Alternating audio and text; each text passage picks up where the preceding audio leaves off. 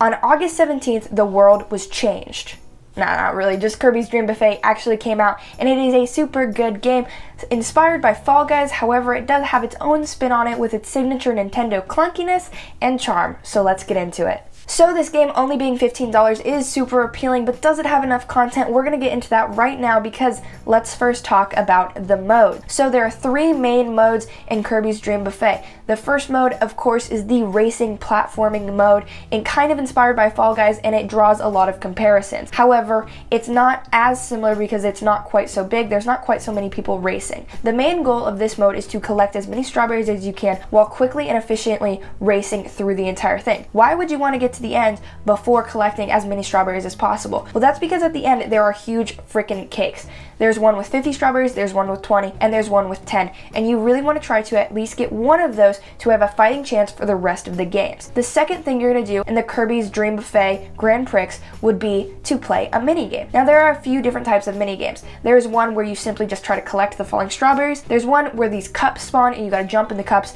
and try to get the strawberries in the cup. And then there's one where there's a bunch of enemies and you try to defeat as many enemies as possible in order to gain all the strawberries that you possibly can. Basically, for all of these modes, the main focus is trying to get as many freaking strawberries as possible. Then we get onto the very last part, the Battle Royale. It is a free-for-all, absolute crazy maniac of a mode. Basically, you're gonna go into this Battle Royale at the very end of your Grand Prix. You're gonna have all of the strawberries that you've collected, and those strawberries actually make you bigger or smaller depending on how many you have, right? So if I have 10 strawberries, I'm gonna be tiny, compared to another Kirby that has 300 strawberries. Okay, and those can easily kind of knock you off the side, do stuff, but they're also a bigger target, which makes them really tricky for the Battle Royale mode, because once you get a power-up in the Battle Royales, and we'll go into those power-ups later, but if you get a power-up at all in the Battle Royale mode, you are done for.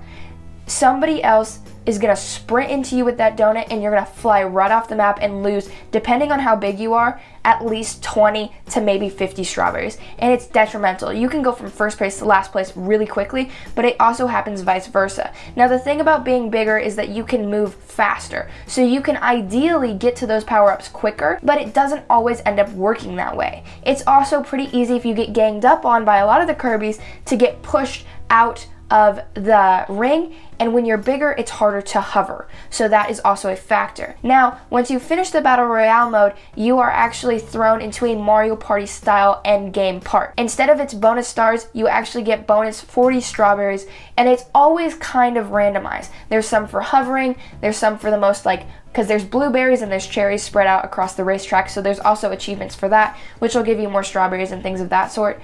Most copy abilities used and other things of that sort. So it kind of all goes back and forth together, and you never really know what you're going to end up getting. Basically, the key to winning this game is a lot of luck. You want to do as well as you possibly can in the Grand Prix modes, but you really want to hold on to those strawberries and hold your own in the Battle Royale mode, and it can get super hectic and super crazy, and it's upsetting at points.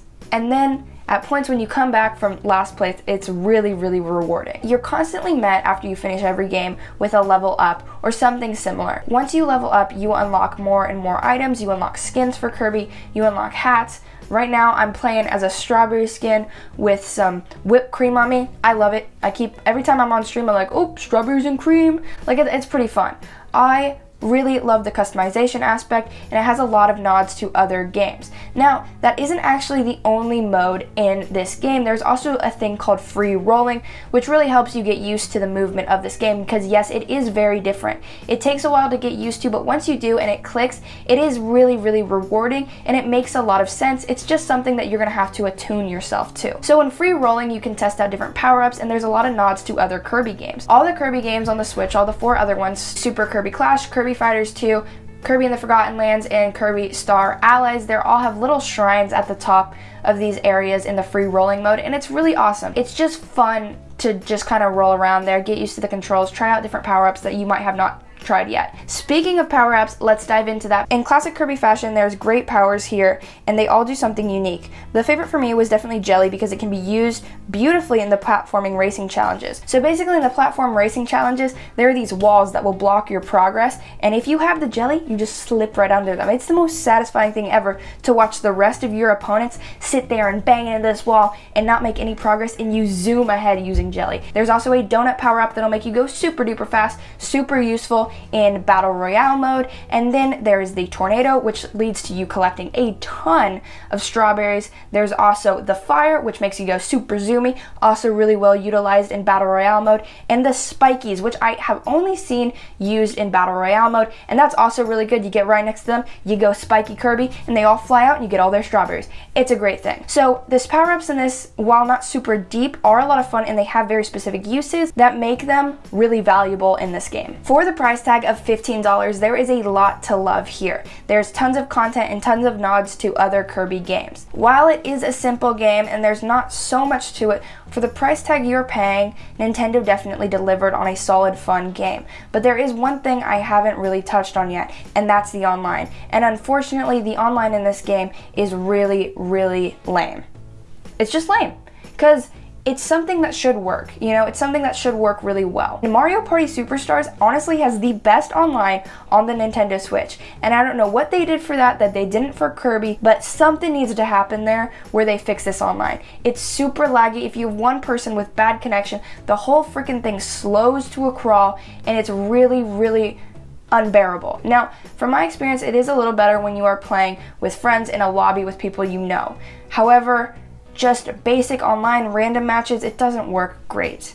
Local play is really fun, however you can only do it with 2 players because for some reason they couldn't figure out 4-player split screen. And I know a lot of what I just said might make you go back on your original excitement for this game, but if you can get over that, which I know is hard, it is a phenomenal game. I've been having a lot of fun, and honestly, for the most part, I've been playing against computers and rolling around in free roam mode. And honestly, it's just fun. The way it controls, the graphics are just beautiful. It's a great game to just look at, and it's a great game to just throw on for a little bit. You know, you don't have to get super invested in this game because it is only $15, and who knows, some patches might come down the road where they fix the online and things of that sort. So if that does happen, I will definitely keep you guys updated.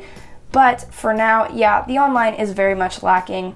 But for everything else that's here, I do think it's worth it. And I would give this game a solid 8 out of 10, putting aside the online part because it didn't affect my playthrough as much. And it's one of the only racers we're going to see on the Nintendo Switch, first party wise, other than Mario Kart. So I think it's great to support. I think that Kirby team always takes a lot of care, does a lot with their games. So let me know what you thought of Kirby's Dream Buffet in the comments down below. And if you enjoyed the video, please remember to give it a like, and remember to subscribe for more content all the flippin' time. If you want more Kirby content, I have a little video over here, and I'm like, oh, where does Kirby go now? I don't know. We're gonna find out together, so just click right over here, because it's a banger. Anyways, guys, thank you so much, and I'll see you all later.